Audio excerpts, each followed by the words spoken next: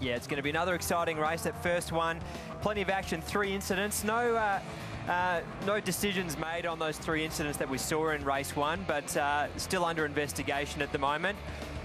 This grid just keeps going on and on. Drew Ridge was one that was involved, so he's starting in position 19 back there. The 2 unfortunate people that lucked out in that, they were the unfortunate, sort of on the receiving end, was Stephen Johnson, who's going to be starting right back down the grid. So it's going to be exciting seeing him, as well as Glenn Seaton coming back through the field. Damon Strongman, another one in there that was tied up in one of those accidents down at turn 7. And we should point out that Stephen Johnson, Glenn Seaton and Leanne Tander are the invited drivers here to race this weekend. Here is Stevie on board car 17, and he's going to start way down. He was a non-finisher with accident damage. He was kind of the innocent bystander in a whole pile of stuff that was going on. He's waving away, so we might have a chat to Stevie J at some stage during the day. But we've also got another one wired up for sound. We had a chat to him earlier on and it wasn't going well. Glenn Seaton, you've got the shades on now. You are meaning business. I'm looking forward to this race because I'm a long way back and I can only go forward. So it should be a challenge. Now, you got involved in a little bit of a touch-up in the first race with the driver who was trying to get on by. Was there a meeting in the pit lane afterwards? No, it's all right. Mate, I'm an easy racer and we'll just get on with it. And like I say, we've got plenty of races throughout the year to race in. And no, I'm just looking forward to the challenge in this one. And like I said earlier, they're actually great fun cars to drive. I remember when we first picked up Aaron's car from the Skyfleet Toyota and took it just back home, and how much an enjoyable car they are to drive. And they're like that on the racetrack as well. So I'm really enjoying the challenge. Now, your young bloke, Aaron, great name, by the way, starts from position 5. What tips has he got for you? Anyone would think it should be going the other way around. Well, he's been bagging me all weekend for being so slow, so I can't give him too many tips at all. The only thing I could give him tips with is he didn't quite get as good a start as he should have, and I got a reasonably good start, so I tried to give him a few tips in that area. Right, okay, we'll ask him how that goes. Just before you go, smile for the camera, wave to make sure that you know what you're doing. Oh, you're a crazy man. He's having way too much fun. Go and concentrate on the job, Cito. He's starting from a bit further back in the pack, position 25. It's so good to have the 2-time V8 champ and the V8 Hall of Famer with us here, Glenn Seaton, having these names here, not just to race themselves, but they're here to help the young drivers, help the new drivers to the category. I'm not sure that dinging Glenn in the door was the best sort of help that some of them could have done in race 1, but we use this full grid, 38 cars. It's the first round of 5 for Toyota Racing Series this year with the 86s. Sydney Motorsport Park, Sandown, Bathurst and Sydney Olympic Park. So it's 5 rounds, 15 races. There's $125,000 on the line to win this series this year. There are plenty of incentives. There are a lot of people who've decided, this is too good an opportunity to pass up. You've got to be here. And I've got a funny feeling that from what I've seen this weekend, the Toyota paddock area has been full of people who are sussing out what have we got to do to get into this action for round 2 later in the year. Yeah, you can be pretty sure that this championship's going to go from strength to strength. 38 cars on the grid this weekend. I wouldn't be surprised to see even more, especially Bathurst. Everyone wants to race at Bathurst. So we jump on board with Stephen Johnson, cool, calm and collected, waiting. Well, he doesn't have to wait very long, seeing as he's starting way back in, God, where is he? P33. 33. He's P nowhere is probably the best start. if you've got to start it with a 3, it's a long, long way back. So we've got the full field ready to go again. Cam Hill, the red number 111 car on pole, won the first race from pole position. Tim Brook alongside. David Cedars and Will Brown on road 2. Aaron Seaton and Luke King. A lot of young guns. Gary Holt, the veteran, he starts from 7th. Let's see if he can make his way forward. Revs rise. The little 2-litre 4-cylinder Toyotas are off and running. Tim Brooks got the jump this time. So Cam Hill in the first race got a huge jump. Saying that, looks like Tim Brook missed a gear or something. But he's on the wrong side for turn 1, Carl, and Hill will hang on now. Do they all make it through? Because the first race for the first corner wasn't too bad earlier on in the day. I reckon with a field of 38, that's a pretty good job. That's a great job. We saw 3 wide through turns 1 and 2. Up into turn 3 here, same again, exactly as the first race, 3 wide. That's John Goodacre in the white and green 86 trying to get a move on wheel to Gary wheel Holt. Yeah, a little bit of rubbing, but that's racing. Hill out in front. Last year's Formula Ford National Series champion back on board with Glenn Seaton, who's trying to carve his way through. It's a wall of cars for Cito to deal with. Sweeper, turn 1, the Dunlops are cold. cold. He's almost out to the edge of the circuit. He's using the curb. There's dirt and dust flying everywhere.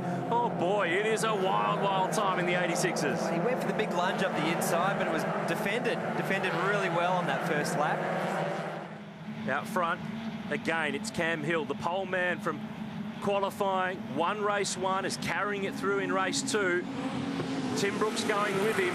Will Brown's jumped to third, so David Suiters, who is on double duty, is jumping backwards and forwards between the Toyotas and the V8 Utes. One off the road there, that's James Wilkins. Gets going, he's down the tail of the field though. All cars through. Will Brown, I reckon he's going to be on a mission. He's learning every single time he's going out in this car.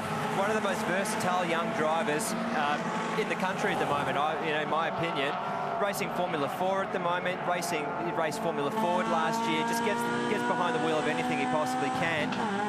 As we see Leanne Tander going for a move here. Move. Yeah, this is Cameron Crick up in front, son of the late great super truck champ Rodney Crick. It's great to have Cameron in this series. This is at the tail of the top 10. They're fighting for 8th and 9th position, but Leanne's defending as well because Gary Holt is right in behind her. Wide is Will Brown on the exit of turn 3, and that's giving margin. Top 2 have cleared away. Yeah, a little mistake by Will. In one of these cars, a little mistake like that can be very costly. He's lost a good 3 or 4 car lengths as a result of that, plus all the momentum that you're carrying. These cars turn into the sweeper, completely pinned, 100% throttle, and then just start lifting through the corner. Looking back through the pack, looking to see where our invited drivers are. That's Kane Baxter-Smith there in the red and black car. Oh, that's tight. Ben Grice, car 9, trying to charge his way through. He was involved in an incident at that part of the circuit in race 1 earlier in the day. Replay of the start, you were right. Brooke made the initial launch really nicely, but then when they started fishing through the gears, Hill managed to claw him back, and inside line at turn 1, there's really only one way through there. No, you don't really want to be on the outside, especially after supercar qualifying. It's going to be a few tyre marbles and dust and everything on the outside of turn 1, so pretty smart play there. This was Glenn Seaton carving through, getting a move on Graham Smith, trying to pick him off nice and early. He still gets the job done. Ah, yeah. As he said, he's loving the challenge of these cars, and you know, despite the unfortunate situation of that first race, he just sees it as an opportunity to go out there, have some fun, pass some cars. Luke King covering their car 22 down the inside on John McCorkindale, who I think wins the award for the most standout coloured car. Lime green, that dial before you dig car. Aaron Seaton is just behind them. There's Cameron Crick and Leanne Tander. John Goodacre's next through. Adam Gowan's in car 11, the former Aussie Racing Cars champ. We've got to go a little bit further back. There it is, the famous 17. Stephen Johnson's at the wheel, position 24. Let's, oh, is this a good time? He's right among it. It's all going on. Hey, oh boy, Stephen, this is a bit wild. It's all a little bit wild. I'm on the wrong side here, bugger. Go to the, oh, too late. I'm just hanging in here. We've come in at a really ideal time for you. Don't let too many of them sneak past. I'll try not to. I'm trying to hang it in there. Here we go. Bit of an inside move. Oh, a little tap there. That's all right. Little love tap. That's all right. 2-in-1 move, mate. That's a While 2 for 1 you're chatting deal. to the commentary team, There we go. As you said at the first race, you got some great spotters up here. I've got some awesome spotters. If it wasn't for you guys, I wouldn't be as good as I am. Right, next job. Pedal faster and catch that car in front. Let me get, so your tip is brake later, get on the gas earlier, let me guess. You've been there, done that before, my friend. No, mate, this is what a great time I'm having here from the back. I'm thinking, oh, my work's going to be cut out here, but I've made up a few spots and I think I've kept it clean for the moment. Okay, I've got a challenge for you, my friend. Not the next car, but the one after is a bloke called Glenn Seaton. Go and get him. I'll tell you what, I was eyeing him off on the start. I'm thinking, might be a bit hard to get to Super Cedo from back here, but I just need a safety car. Oh, I'm not sure we can help you with that one, mate. You're going to have to pedal on your own. I'll tell you what. You're having a ball with these things. They're good fun. Oh, they are an absolute ball. Here we go. A bit of oversteer there, but she's good. Yeah, awesome, really good. It's just a little bit wide there. Sorry, fellas. Here we go. Cedo's coming back to me. I've got my eyes on it. Can you punch me into Cedo somehow? I don't think that would be a wise idea for any of us right about now. No, we're going all right here. Still got a bit of damage actually from the first race. The steering wheel's a little bit off to the right, but oh, it's a little bit slidey through there. But I'm going to ask you how the car was balanced. It looks a lot pointier than the first race. It is a little bit. Oh, well, we go in. Whoa! Big move. Tell you what, that is commitment. There we go. I Love the conviction there, Steve. Mate, I'm trying to get a V8 supercar drive here with this talent. Oh, so this young emerging Queenslander's going okay.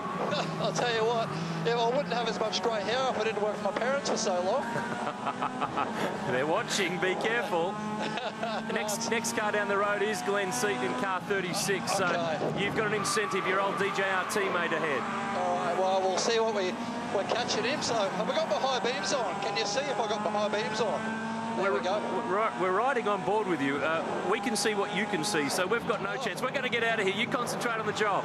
Righto, thanks a lot, fellas. Yeah, thanks for your time, Steve. Good luck for the rest of it. Thanks, boys. Appreciate it.